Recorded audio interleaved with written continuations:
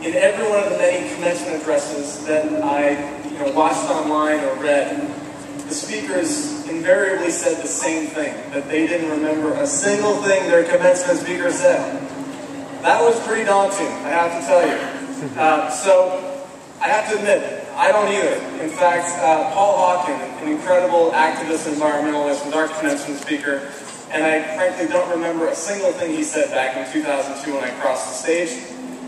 It was something about the earth dying, and I'm just glad it hasn't yet. So I don't expect you to remember anything that I say today. Not one thing. However, I'm going to challenge you to remember two things you already know, and I'm specifically directing this to the graduates, but parents and others can join in if you'd like. The first thing is where you came from. Where you came from. And the second thing is why you got into design in the first place, or the work you did in the first place. It sounds pretty simple, right? Yet in life, as in design, sometimes the simplest things are the most complicated. But remembering where you came from and why you got into this work in the first place is a challenge, and it's one worth fighting for. And in doing so, simply keeping in mind these things you already know, I promise you'll make a life that you and your families and your faculty and your peers can be proud of. So let me practice what I preach here. At 34, I'm really just a kid from Milwaukee, Wisconsin. I grew up the second oldest of 6 children: Danny, Johnny, Megan, Molly, Andy, and Colleen. Yes, we're Irish. Yes, we're Catholic. And very hardworking. And I'll take a little aside here to point out that one of the graduates that I met yesterday at the landscape architecture reception is one of 17 children. Jose Zamora, right up here. Phenomenal. I practically wept when he spoke yesterday. It was unbelievable. Back to the hard-working.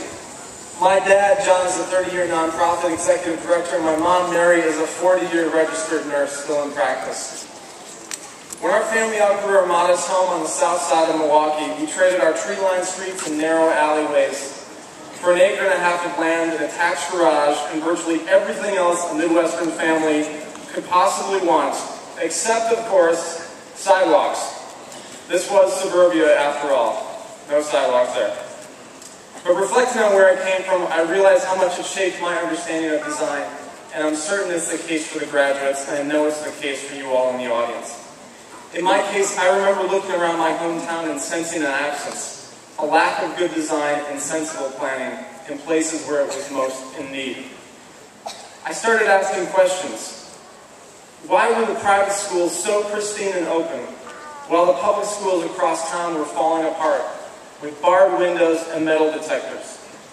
Why were some of the hospitals my mom worked in comfortable spaces of healing and other ones drab and uninspiring and depressing environments? Why were our roads ever widening, but still without sidewalks? Even though I didn't meet an actual architect, landscape architect, city planner, or others in these fields until I went to college, I had a hunch that we have a capacity to heal broken parts of cities. My years as an undergraduate student at the University of Minnesota provided my first memorable exposure to what most of us think of as architecture and planned environments, those being beautiful buildings and public spaces, nearly a whole campus of them. My freshman dorm was immediately down the street from Frank Gehry's art museum there. But I also learned about activism and leadership in Minnesota, and I'm so glad that there's so many graduates learning about those two things here at Berkeley. So with an appetite for activism, I decided on Berkeley and showed up for my first visit with a duffel bag of shorts, t-shirts, and flip-flops. I was heading to this sunny place called California, right? Not today. That was little more than a decade ago. Grad school here at Berkeley didn't exactly get off to a good start. My first semester, I barely passed the introductory structures class that I'm certain most graduates on this stage aced. To make matters worse, I was very publicly reprimanded, literally shamed for that low grade, when an architecture department staff member inadvertently forwarded an email about my structures pledge to the entire department. students and all. It was a horribly embarrassing moment for me, and no doubt for this person in the department. I practically thought it was the end of my life at the time, and now I just look back on it and laugh. It's amazing how time adds perspective. Rather than run for the hills, on the brink of graduating with my master's, I enrolled in a PhD in architecture program with the intention on focusing on studying the culture of the profession. Yet a year into my PhD coursework and research, at the ripe age of 26, I was recruited away to launch and direct that national nonprofit organization that Rafi mentioned, called Public Architecture, which was uniquely focused on the culture of the design professions. It presented an opportunity to learn how to build and run an organization. It was a chance to make a real impact. But most of all, it was a way to reconnect with why I went to architecture school in the first place.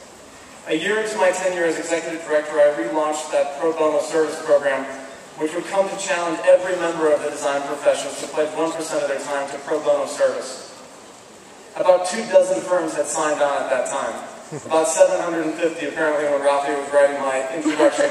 And today, nearly 1,000 design firms have said that they will pledge their time to pro bono service, leveraging an estimated $35 million in donated services annually. Since my departure, the program has been ably directed by one of Berkeley's own Master of Landscape Architecture graduates, Amy Rez, a wonderful young woman who I hired initially as an AmeriCorps Vista Fellow. She's an incredible person doing great work. But since leading that organization in San Francisco, I've resided on the East Coast and had a bumpy run trying to save another fledgling but really important urban advocacy organization. And I've otherwise devoted my time to speaking and writing about the growing pro bono service movement. The latter work is what keeps me up at night and what gets me out of bed in the morning. I was speaking recently and was asked, how did you ever think to get into this kind of work? And I paused. And it wasn't for dramatic effects. It was because I was really struck by that question. And it's probably one that I've been asked a million times, and that I know that other graduates here will be asked throughout their career. And I said, from the bottom of my heart, this is what I thought architecture and design were all about. People applauded spontaneously, as if they had never heard such a thing before. Yet I knew they had. They had heard it in themselves. I'm convinced we all have. But in the process of our education, our training to become licensed professionals, the process of becoming tenured professors, I worry that truth, that first knowing, is lost at worst or tempered at best.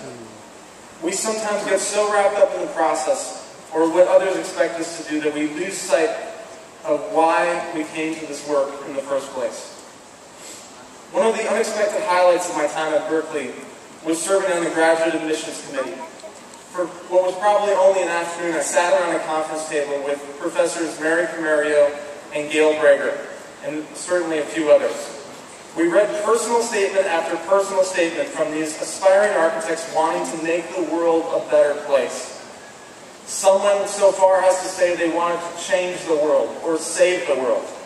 A small percentage of those idealists would ultimately be admitted. Their idealism, I worry, diminished when already late nights quickly turned into all-nighters in studio. And any lingering idealism was further tempered when their final studio reviews devolved into some posturing, which we might have experienced, between distinguished critics, rather than focus on actual client or community experiences or the perceptions of the project at hand. But graduates, here you are, about to walk across this stage, a perfect moment to reflect back and reconnect with those initial instincts. There's a lot of grumbling right now about how hard it is to find a job in the design field or in municipal work. I take a different view. I think this could be one of the best and most important moments for designers to find and carve out roles in other sectors. There are enough designers working for the moment in design firms. There are not, however, nearly enough of us working in government, in schools, in public health, serving in the AmeriCorps, serving in the Peace Corps, or working in the nonprofit sector more broadly. These are unmatched opportunities to move the needle in organizations or entire sectors where design or design thinking has been overlooked or taken for granted for too long. If I were you, I would make this plan A. not plan C or D. After all, the only thing more important than good designers are good clients. For those who enter traditional design and planning practices, I implore you to listen to and honor your future clients in every way you know how. At least in my day, it's something that didn't earn much focus in school. And to this day in practice, at least in architecture, clients are paid little more than lip service in our array of self-congratulatory award programs, design competitions, professional associations, the press, etc. But these graduates have the chance to change that. This was all too apparent when my recent book that Rafi mentioned, called The Power of Pro Bono, became the first design book ever published to give clients an equal voice.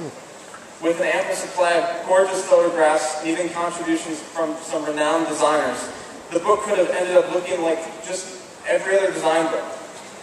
What would have been lost were the first-hand accounts of users and client descriptions of design that were more moving than most of the words, even the most articulate of architects, and a chance to get a glimpse inside the social impact of design.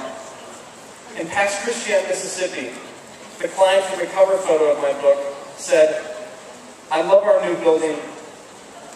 Shop the architects designed the most soaring, lyrical, magical roof ever. It looks like whale bones or the ribs of a boat." We could use that roof today. People see all sorts of things in that roof. A local resident involved with a partially built master plan adjacent to an iconic abandoned train station in Detroit says simply, "We live in a city, Detroit, where everyone talks about things falling down, and now there is this hope of creating something new and beautiful again." I believe we all have the responsibility and the opportunity to engage in design for the public good. One of my life's wishes is that I could point you graduates to a design version of Teach for America or something of the sort. I wish I could point you to the well-charted public interest law career that awaits graduates of Bolt Hall. The fact that we as a profession and a society have not created such a path need not stop you from doing what you want to do and what you see needs doing. Opportunities abound. It doesn't require you to give all your time away. It doesn't require you to found a nonprofit organization. It doesn't even require you to work for one. It only requires you to remember two things: where you came from and why you got into design in the first place. I'm just a kid from Milwaukee who wondered why some people got cathedrals and others got trailers. I've had fancy fellowships and awards. I'm giving the commencement address at Berkeley, something I never imagined I would be asked to do.